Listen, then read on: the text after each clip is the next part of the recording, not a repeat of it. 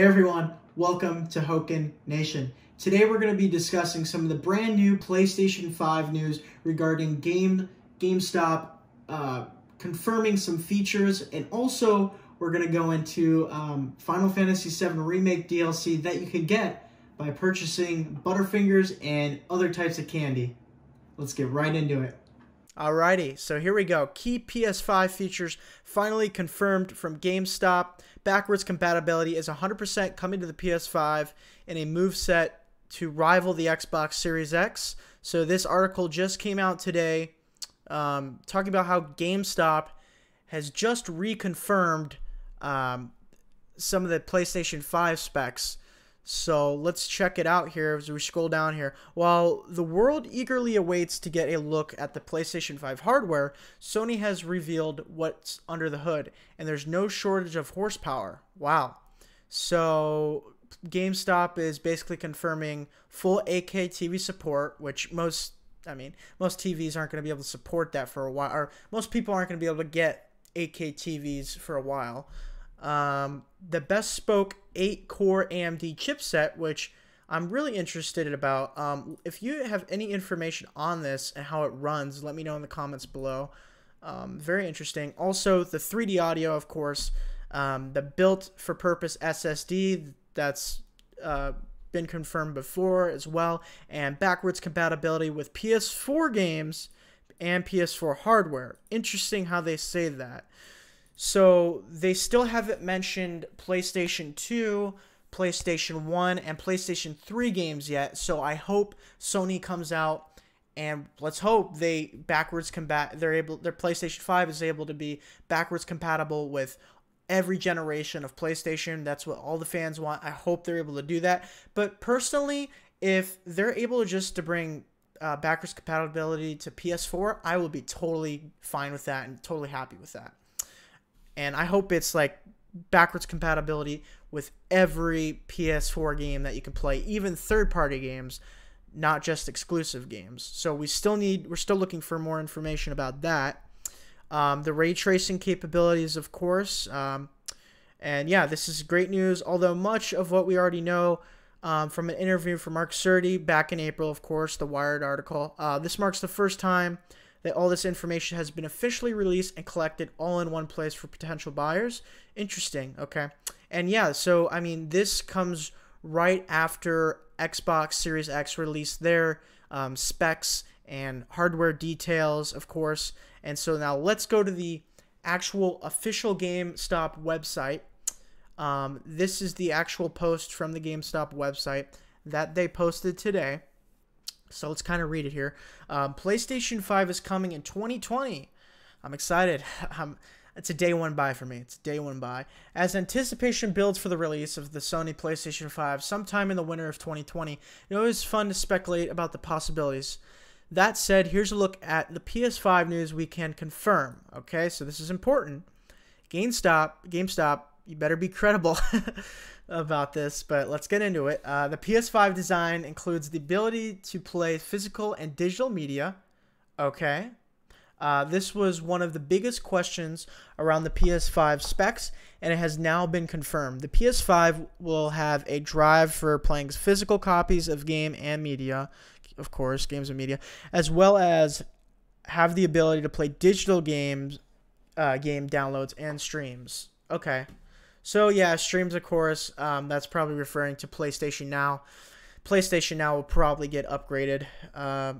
Hopefully it does. Hopefully they change PlayStation Now to more downloading games, because I don't like to really stream games. But here we go. Let's continue here. The new PlayStation 5 controller has been redesigned. The name hasn't been announced yet. Here's guessing it's going to be the DualShock 5, of course, because the PS4 controller was the DualShock 4. But the new PS5 controller is confirmed to have several new features, replacing the rumble technology with haptic feedback, making physical feedback between PS5 controller and player much more immersive and realistic. The triggers on the PS5 controller will be adaptive, meaning they can be programmed with varying resistance to simulate actions more realistically. Design-wise, it is expected the PS5 controller will look similar to the DualShock 4, but expect a few differences as well. Okay, that's great news again. I love the DualShock 4. The DualShock 4 and the original Xbox 360 and the Nintendo Pro controller for the Nintendo Switch are my 3 favorite controllers of all time. They're perfect controllers, and can't forget the GameCube controller. But I mean, the go-to gaming controllers are the DualShock 4 and the Xbox 360 controller back in the day, and maybe even the Xbox One controller. But I'm happy that they're keeping the DualShock 5 controller the same, but adding slight upgrades to it. I think that's perfect. You don't want to drastically change the controller. Make it similar to gamers. You know, make it work well for people that are used to what they've had for a while. And hopefully it's not that big as a jump from the PS5 or the DualShock 3 to the DualShock 4, because I hated the DualShock 3. The DualShock 4 controller is amazing. I've loved it for like 8 years of playing on the PS4. So let's get into the confirmed specs now from GameStop. Again, the PS5 specs are sure to impress. While the world eagerly awaits to get a look at the PlayStation 5 hardware, Sony has revealed what's under the hood, and there's no shortage of horsepower. Full 8K TV support. I have a 4K TV, so I won't be able to use that quite yet. Bespoke 8-core AMD chipset. Again, let me know in the comments below if you know anything about this chipset, and if it's really good. I'm very interested. Also, 3D audio, which hopefully is much improved from the PS4. Built for purpose SSD storage. I'm very excited about the SSD storage in the PS5. Flash load times. You're going to be able to teleport to one place to the other fast. Fast travel is going to be like that, and I'm very excited for that. Backwards compatibility with PS4 games, PSVR hardware. Again, I would like to see PS1, PS2, and PS3. I know that's asking a lot, but then again, if it doesn't happen, I'm completely fine with them just doing PS4 games. And then maybe if they even want to, they could do PS1, 2, and 3 games in the future. You know what I mean? They could add that to the console itself. And also ray tracing capabilities. I think ray tracing capabilities and the SSD storage are the 2 main things I'm most excited for the PS5, because it's basically giving you a very big upgrade from the PS4. It's basically having a low, like a gaming PC, but optimized as a PlayStation. You're having ray tracing, you're having an SSD, AMD chipset, 8-core, that's pretty decent. We still don't know the RAM. We probably, some of the RAM's leaked and all that, but we don't know the official RAM and like you know, the official other specs, because we still haven't seen the UI yet. We still haven't seen the console itself yet. There's a lot of stuff we have not seen. All the information we've basically had so far has been very vague. But, I mean, it gives us a decent idea of what to expect for the PlayStation reveal event, or the PlayStation Direct, whatever they decide to do. And yeah, let's keep reading here. These features reveal the PS5 will boast more speed, visual fidelity, and overall power. Of course, the fact that the new PS5 will include your PlayStation 4 library through backwards compatibility is great news for current PS4 owners. That has me so happy again and so excited. I have a PS4 with library of games, and I want to go back to probably platinum those games. I love going for 100% and platinuming games. So I think this is amazing that this is coming. I'm so happy for this. Stay tuned to this page for the latest PS5 news as it becomes available, including more information on the price and exact release date. Okay, so they'll update it, of course, on their page. We can really read a little bit into here as well. The next generation of video games begins this holiday, and a new era of gaming will unfold through the PlayStation 5. Sony's newest console that is designed to reduce load times, improve graphics, and deliver both physical and digital games. Sony hasn't revealed the look of the PlayStation 5 yet, and has kept many of its details shrouded in mystery, but has discussed what's inside the machine a fair bit. PlayStation 5 will feature a solid-state drive and enhanced GPU capable of delivering ray tracing, 8-core, 16-thread CPU. Okay, that's pretty high. That's pretty good. And an AMD Zen 2. So overall, it's going to be a good console. You're going to get your money's worth. Let's hope that it's under $500. Let's hope it's like 450 and they undercut themselves, but we're just going to have to wait and see.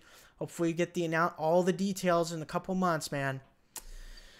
And yeah, so that is the PlayStation 5 news for today. Now let's move on to the Final Fantasy VII Remake news regarding some DLC news.